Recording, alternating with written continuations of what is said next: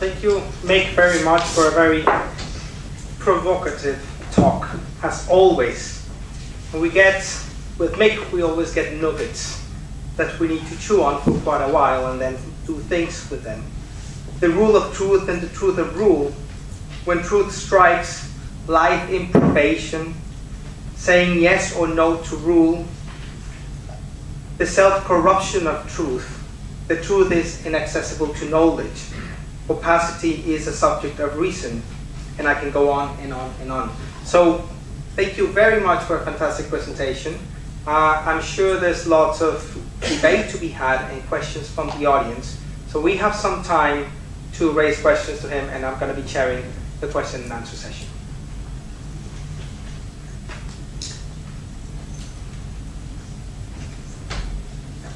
Could you please speak out quite loud? Yes. Thank you for your talk. I really enjoyed it.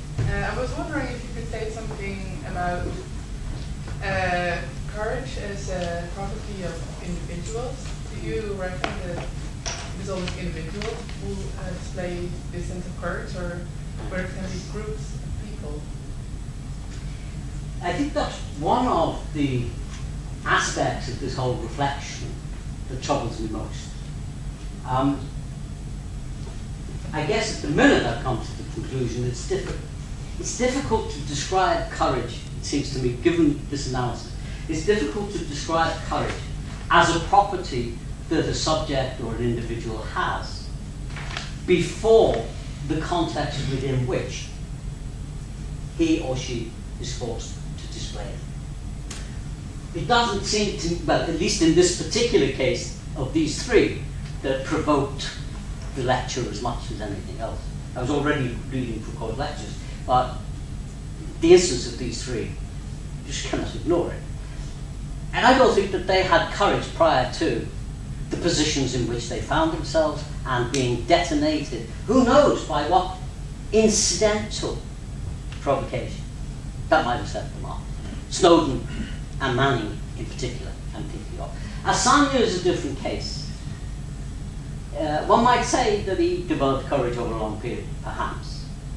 I haven't studied or invested a great deal of time in documenting and engaging in the debates specifically about Assange. Fascinating kind of film biography made of him recently. But he clearly was involved in the refusal of informational rule and truth from a very early age. He was clearly a marginal figure in social terms, via his upbringing and via his early history in hacking, and eventually bringing that business of hacking, because according to his own account, it wasn't courage that was involved in the hacking, he was just curious. I mean, he was just a creature who was fascinated by these technologies, and when he hacked systems, it wasn't because he had any wider political, social, or veridical purpose in mind. It just, like a car mechanic taking an engine to pieces, or a clock mechanic taking a watch to pieces, they want to figure out how they work. And it was a thrill. And a lot of hackers describe it like that.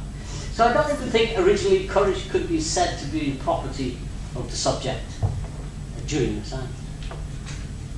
But to some degree, I think he may have developed it over the course of his career, particularly in founding WikiLeaks, and then in taking that step, which was a huge step to take, which is to open on the web a site where anybody who wanted to leak information could leak it securely.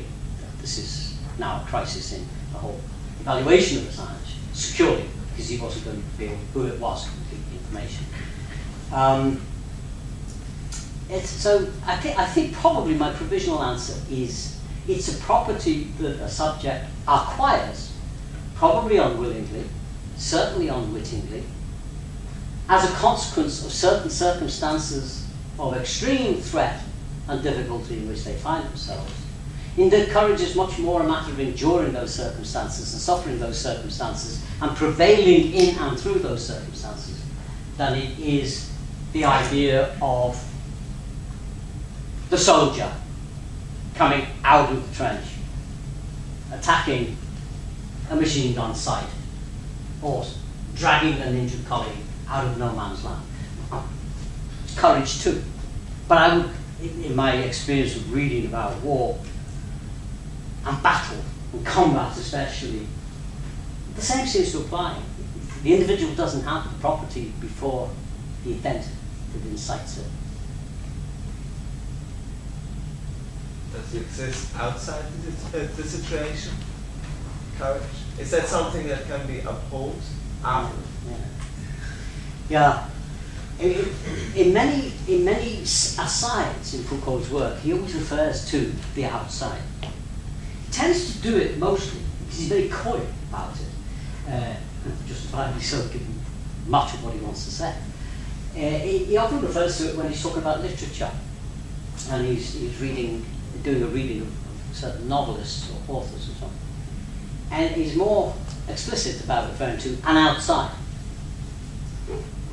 When pushed even informally in his work, he would admit to there being something outside, and outside to our practices, to our knowing, to the history of human history. And recognizes how that outside impacts on, impinges on. And he's always already at work within us, kind of Derridean inflection. One wonders whether Derrida got it from Foucault, or whether Foucault was kind of responding to and learning from his students. But in any event, this outside is strictly not outside, because it's always already operant inside. And it affects and changes the nature of what the inside is and its constitution and its makeup. I suppose outside is the term then that's indicating influences, forces, probably much more. An openness to something that is not within one's control, but that nonetheless is operant within the self as the self makes its way through its shared existence. And courage might well be, well, in a way, I suppose, I'm talking about truth in that sense. Not in a way. That is the way I'm talking about truth as well. That there are things that impact from outside, or the outside has an impact. I mean, Derrida, in a certain, works that insight, as you know, linguistically, in terms of language, the operance of language. It works in a very particular, systematically works in a particular way. Here I'm doing it much more loosely because I think it operates much more loosely here in relation to courage and truth. Yeah. Can I get an idea as to how, oh, sorry. So just one final. But clearly there's a propensity. The subject may not be structured such that it can know the truth through connaissance in a straightforward matter of knowledge production. Okay, but clearly here the implication must be, and I think I would share in it, that the self is structured in such a way that the propensity to tell the truth, the propensity to be impacted by truth, the propensity to have courage is there as part of the composition of the self, as is the propensity to lie, as is the propensity to run the other way, as is, those are the features and factors. And that they are, as it were, the portals that the self has to a world which it inhabits, but in which it secures no tenure of possession, knowledge or understanding. This is the slave at the back of the mind saying, remember, you're mortal. Sorry. I want to get an idea as to how many people want to ask questions because we're running short of time. So I have one here, one there, 3. Okay, good. So that's good. Yeah, first, please. Yeah, thank you very much.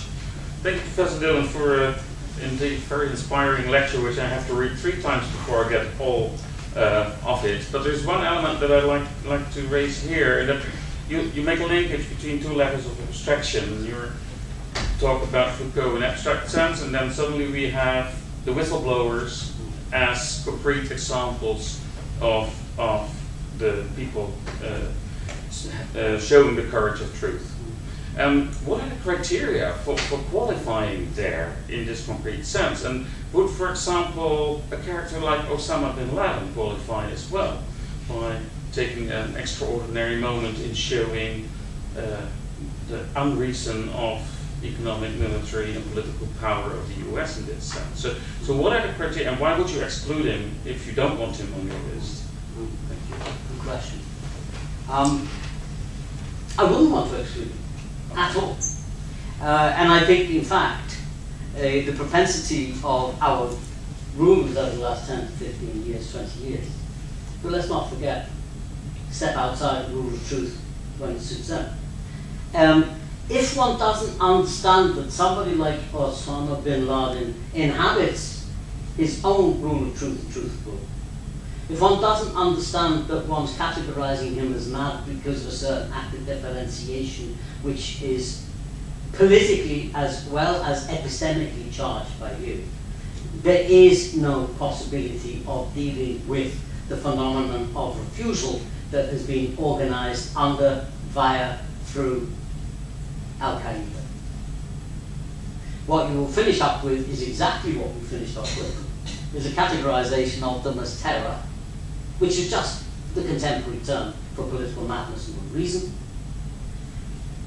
for which there are certain standard responses, none of which, it seems to me, are going to be or have been effective.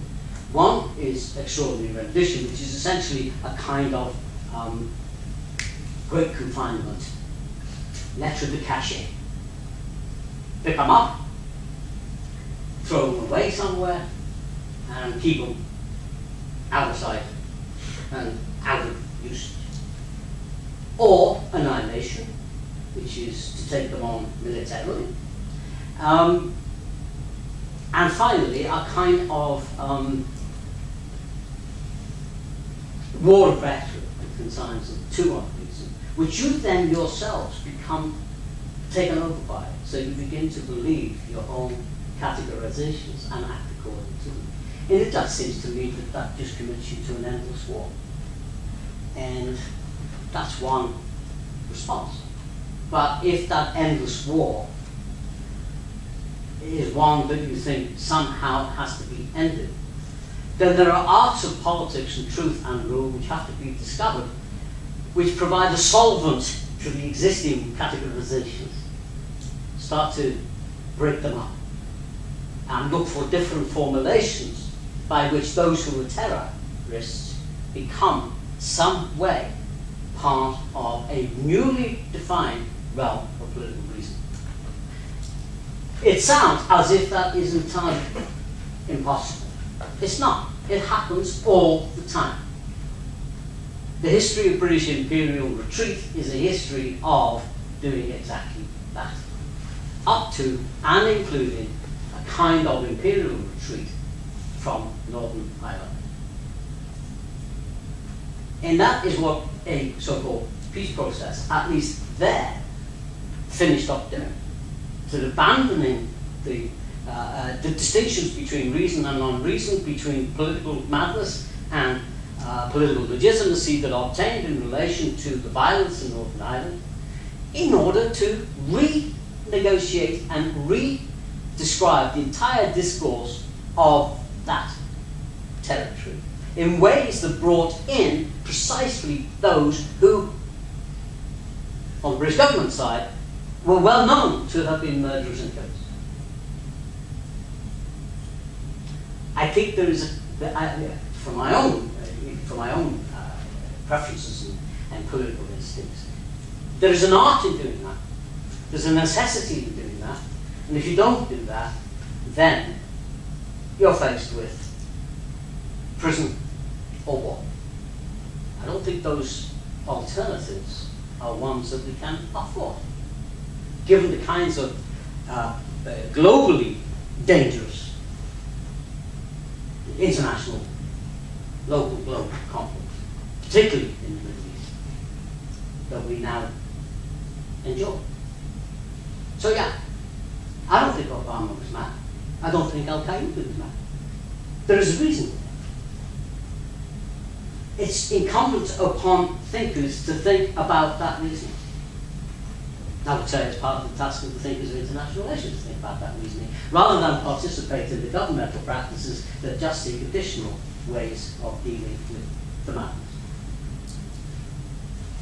Okay, we're going to take the two questions one after the other because we're running short of time. So in the back, please. I wonder, you talked about the different propensities that should be part of everybody, maybe to seek knowledge or also to be vulnerable to truth, maybe when it strikes. Would you say there's a way in which you can make yourself more vulnerable to one or the other? Is there any responsibility involved, or is it just because it starts to sound completely random? So courage, you were forced to be courage when truth strikes, but who knows?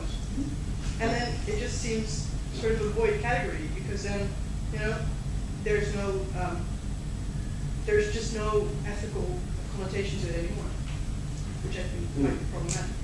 Yeah. Okay. And the second question here, please, Tanya. Yeah. Actually links in quite nicely, so you might be able to combine both. I was wondering if I could... Is this a face I recognise? Yes, it is. Tanya, please speak up so they can hear you in the back. Sorry. I was wondering if I could get you to comment more on the transformation of the subject that is struck by truth, and I quite like the image of being struck. Because I don't know whether you would agree with this, but it seems to me that that is already the condition of change itself. It's essentially one of shock, one of impact onto a self that is itself faced with a personal reimagination of its ontological being. I don't know whether Because struck could also mean broken, and not just formed. You've got 3 minutes, Nick. You've got 3 minutes. Hard questions. I'm going to cheat. I'm going to reply to this one first, while I give myself time to think about that one.